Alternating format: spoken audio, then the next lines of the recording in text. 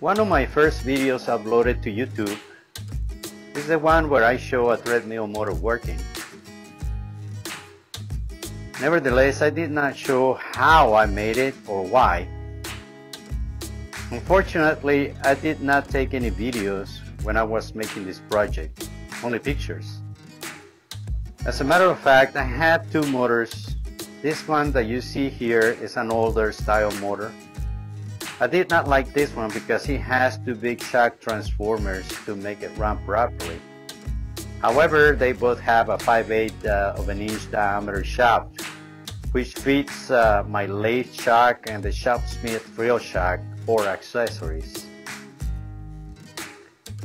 At the beginning, I thought I could use it to integrate it to my CNC rotary axis, or even I thought that I could use it for sanding or buffing or even horizontal drilling, but I ended up buying a Shopsmith Mark V instead.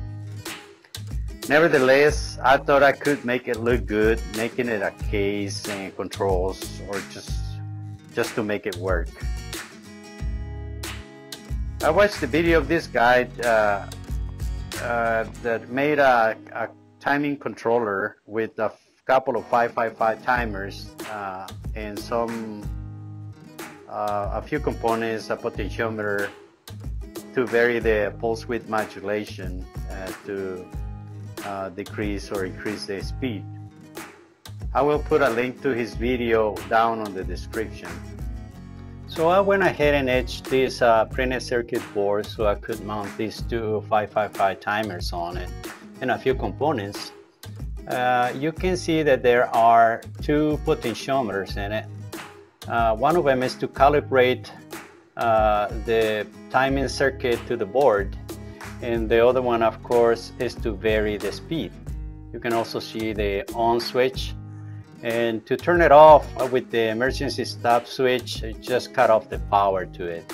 The neat thing about this is that whatever speed you dial on the potentiometer, it will keep that same speed when you restart it. So it's pretty neat. So I started building this mounting bracket where I'm gonna put the motor, and I made it out of wood, and you can see here where I painted all the case, and it looks kind of cute.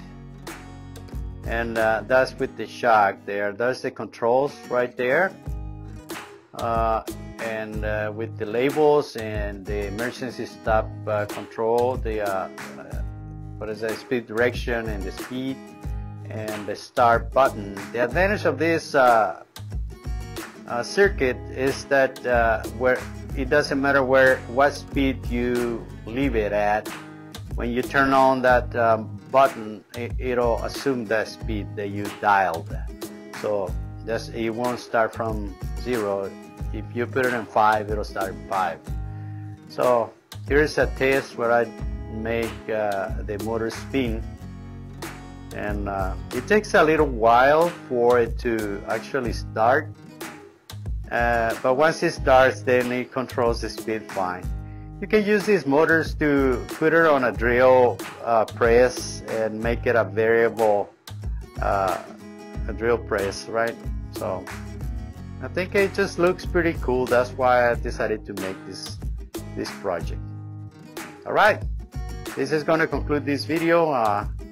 It's something that I kind of wanted to finish because I just uploaded the video of me just making it run. So probably this will clarify why I made it. Thank you very much for watching. If you like it, just give it a thumbs up, and don't forget to share and subscribe. Thanks again.